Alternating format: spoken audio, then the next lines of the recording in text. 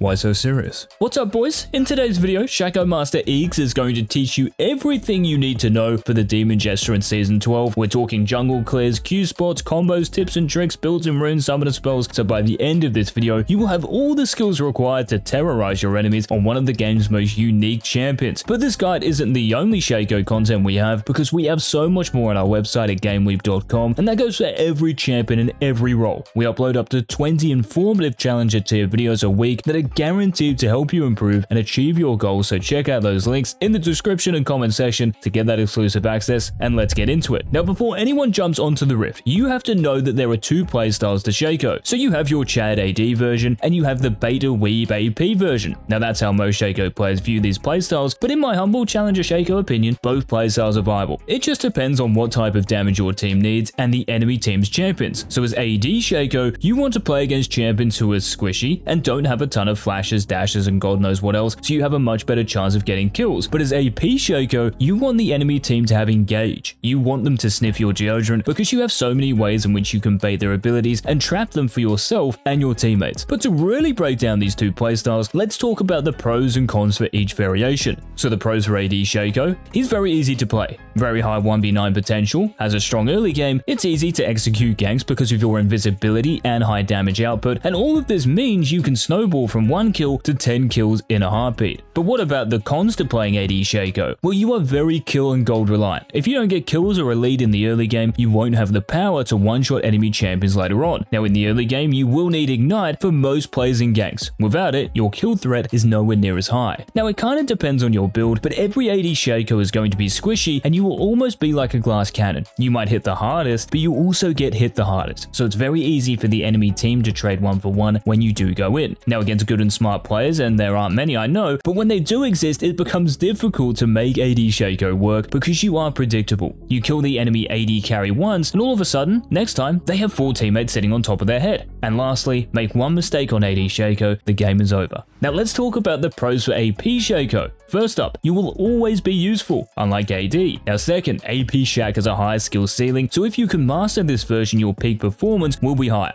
Now third, you are unpredictable, because it's all about mind gaming your opponents, and in turn, this for me anyway, is way more fun than AD SHACO. Seeing your opponents run into a series of perfectly placed boxes, it's very satisfying and funny. Now fourth, AP SHACO is generally better for teamfighting because of the AoE in your boxes and ultimate, and the multiple 2-shift poisons you can dish out during these fights. And finally, AP SHACO is more forgiving. If you make a mistake, it's nowhere near as big of a deal. But the cons for AP SHACO: well, you have a weaker early game than AD, so snowballing you can do it, but it's less achievable. And based on this, your potential to solo carry games is just not as high. And also, you are more reliant on your teammates, which is scary, I know, but you do need other sources of damage because you can very rarely just one-shot people like the AD version. So after figuring out which type of SHACO you want to play, this next chapter of this guide is maybe what you have all been waiting for: jungle clears. And the foundation for most of these is knowing where and when to place your boxes. So if you want to start at your red buff, and this is for both sides, you are going to sprint towards your red buff size jungle entrance and place a box so the radius covers the entire path. This will dissuade enemies from invading, but another trick you can do at this point is to place your trinket in the same position, and I'm going to give you a chance to figure out why you would do this, so you can pause the video, have a think, and I want you to answer in the comments. So the reason for doing this, spoiler alert, is to know if the enemy mid laner wards this area. This means you will know if you can level 2 gank mid or not after clearing your raptors in red, because if you don't ward it, they can easily place a trinket over this wall and you will be spotted going for that gank, and you'll be wasting time. Now for the actual box placements for your red and raptor start. So after placing your first box and trinket, run back to the raptor brush and chill. Then as the game clock approaches 50 seconds, you are going to zoom in at this little triangle just like I do and place your box on top of this intersection. Then for your next box, move your camera to the right and zoom in at this triangle and place your box just to the right of this intersection. That's the first hard part, but it will become second nature after practice. Then your third box, you want to place it inside this circle I have made with my cursor, but a good guide is to look at these lily pads. Place it below these,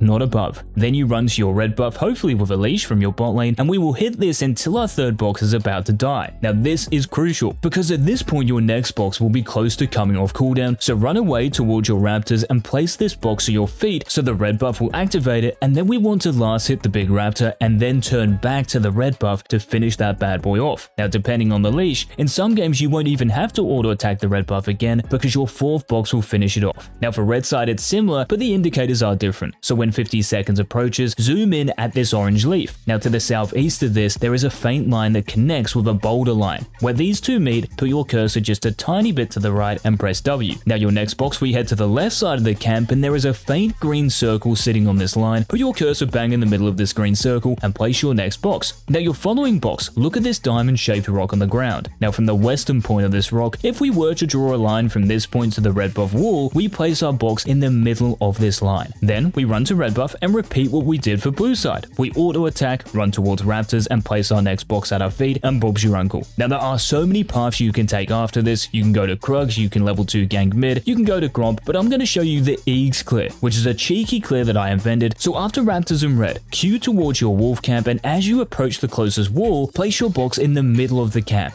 Then you want to backstab the small wolf furthest away from you twice and then hit the other small wolf twice as well. By this point your Q will be back off cooldown, so Q to the blast cone and take yourself over to your blue buff. The box that you placed on wolves will finish off the small wolves, and the point of this, as you're about to see, you hit level 3 with red buff and blue buff. This is the quickest double buff level 3 clear in the entire game. Now sometimes starting in your red and raptors might not be optimal. Maybe the enemy team invades you from a different angle, or maybe you want to start blue buff and path towards a certain lane. So when you are starting at your blue buff, place your first box on its spawn position at 50 seconds and then your second box next to it as soon as you can. Then for your third box, run over to your Gromp and place it just outside your Gromp spawn point. And what you're going to do is walk your blue buff towards your Gromp and then you are going to smite your Gromp. This will leash it into that third box, at which point you will have another box. So place this above this bottom wall in between the two camps so you can do them both at the same time. This saves so much time. And after this you can do wolves, you can go straight to red. It's completely up to you. So I reckon that Eags clear deserves a like. What do you guys think? And just one more reminder guys, that of course it's completely up to you if you want to check out our website or not, but why would you not check it out? For content created by challenger players that is uploaded daily, like what are we waiting for? Now the other SHACO specific mechanic in this game are the Q spots. So I'm going to show you all the most important ones you need to perfect. So the first one, the fire jump. So when you're ganking from this angle towards the mid lane, click towards the top right corner of the brush and make sure that SHACO is as close to this wall as possible. Then what you're going to do is place your mouse over and to the right of this fire cauldron. This will send you over the top of it, and even with 1 point in your Q, you can make it across the entire lane. Just keep in mind that this does not work for the other side. Now next up, the V jump. So this one is all about where you position before pressing Q. So what you're going to do is zoom in at this V in the wall for me. You want to right click on the point of this V as close to the wall as possible. And if you do it right, it will look as if SHACO's knees are inside the wall. This is when you know it's time to Q, but make sure to aim your cursor in line with these purple flowers. This will propel you further into the lane and you evade the tower's vision, not just the range. This is very important. Now we have the same jumper on the other side of the map, the tree jump. So you want to right click above this blue Cloud9 wannabe pattern in the wall, I don't know what it is, and then you want to aim your cursor at the first pointed rock to the right of this little shrub. These two jumps are obviously deadly AF because you get behind the enemy without them knowing, and it's guaranteed kills. Now other Q jumps, the river jumps. So top side, you want to right click the top left of this brush and make sure SHACO is pressed against the wall, and once SHACO is there, aim your cursor at the edge of this rock face just before it caves in, and bang, you're behind them. Now for the bot side river jump, same start, we are going to right click the bottom right of this brush as close to the wall as possible of course, and then move your cursor to the right edge of this rock in the waterfall. These two river jumps are deadly too, but these areas are likely to be watered, so do be a little careful. Now the only other specific Q jump you really have to know about is the stream jump, and this is in the top dry brush area. So these two streams you see, well, to jump anywhere over the top side of this wall, we need to make sure we are right clicking above the first stream, and that's it. If you don't Q when SHACO is above it, you will just slide along the wall or not move at all and you FF. So now we're going to move on to SHACO tips and tricks, and you're going to get 10 quickfire tips here. So number one, just because you're ganking, it doesn't mean you have to Q. Often saving your Q if the enemy champion is really pushed up means you have it for when they flash or dash away. So don't just think because you have an invisibility and a blink, you have to use it each time you gank. Now tip number two, also with ganking, lots of SHACO players use their E way too early. Your E, remember, deals more damage the lower the enemy champion is, so please save it if you don't need to slow them. Now tip number three, when you're trying to escape, right click away from your Q's direction and then Q back into it. This is going to break the enemy team's ankles and your teammates will be calling you Allen Iverson. Now tip number four, you can place your box while in your Q's invisibility and your invis will not break. Very useful to know when you are ganking ganking lanes. Now tip number 5, if you are red smited, ignited, about to tank minion auto attacks, or the enemy team has red sweepers, your outline will be shown and they will know where you go if you Q, so it's best to try to survive until these effects end and then you use your Q. Now moving on to tip number 6, a red hot but difficult engage to pull off involves ulting in fog, then pushing your clone away from you and then queuing into the fight so your clone reattaches on top of an enemy champion. This takes time to master, but if you can master it, especially on AP SHACO, it is devastating. Now tip number 7, remember, your box can block single target skill shots. So Elise Cocoon, Lee Sin Q, Morgana Q, so when you see that coming at you, quickly place your W in front of yourself. Lots of SHACO players, especially AD SHACO players, when they queue in for a fight, they commit to it no matter what. But while you're invisible, another enemy champion might show up, or the AD carry you're trying to one-shot is now too far away. It's best in these cases to just admit, okay, we can't do this SHACO, rather than just overextending for it anyway, and you're probably going to die. Now tip number 9, ulting over walls is kind of easy, but like your Q jumps, make sure SHACO is as close as possible to the walls you want to jump over. If you're too far away, you are not going to make it. Now tip number 10, your clone from your ultimate will spawn opposite to where your cursor is pointing as you press R. This is must-know info because you can bait your opponents just by how you and your clone reappear, and it will save your skin in many games. Now as far as skill order goes on AD and AP SHACO, they are a little different. So with AD,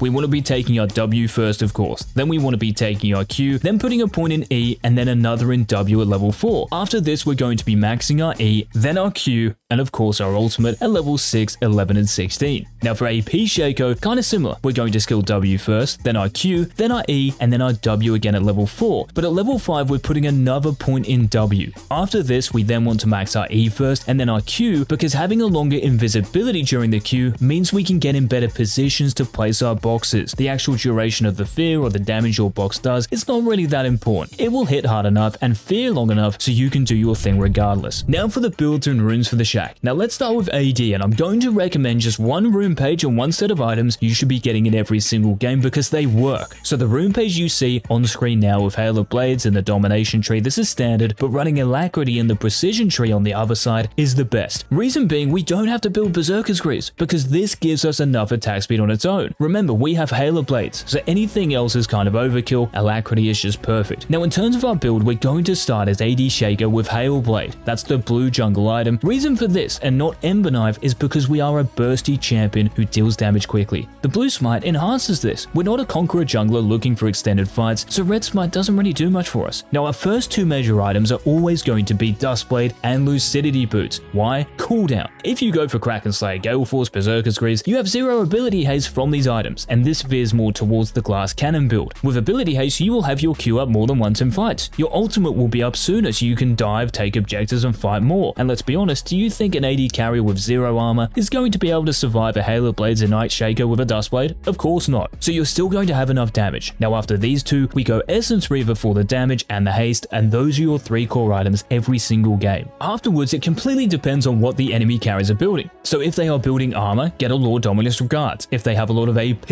you can always consider Hex Drinker. If they have a lot of attack damage, Guardian's Angel is a good shout. But if they have 0 armor, just get an Infinity Edge. No one will be safe. Other items you might consider include Serpent's Fang, Mortal Reminder, Novari Quick Blades, Mercurial Scimitar. It just depends on the game you are in, so always stay flexible after your core items. Now for AP SHACO, I'm also going to recommend just one rune page and one set of items. So with Dark Harvest, Sudden Impact, Eyeball Collection, and Ultimate Hunter, this is nothing new. But for your secondary tree, taking Transcendence and Gathering Storm is a must because AB SHACO is all about ability haste and scaling. So keeping this in mind for your items, we start with Hailblade of course, and your first 2 items in every single game are Leandri's Anguish and Boots of Lucidity. Just like Duskblade, Leandri's giving you ability haste from the item itself, and the mythic passive is a huge bonus. Now your next item is going to complete your core, and this is Zhonya's Hourglass. Every game you build this, even if they have 5 AP. The active is just way too useful, and it's only 2600 gold. You can bait more cooldowns, make more aggressive plays and engages, and it is giving you ability haste. Now just like AD SHACO's build, it depends after this on what the enemy team comp is up to. So in most games you will probably buy Cosmic Drive, but what if they have lots of healing? Then get a Morellos? What about if they have a lot of AP?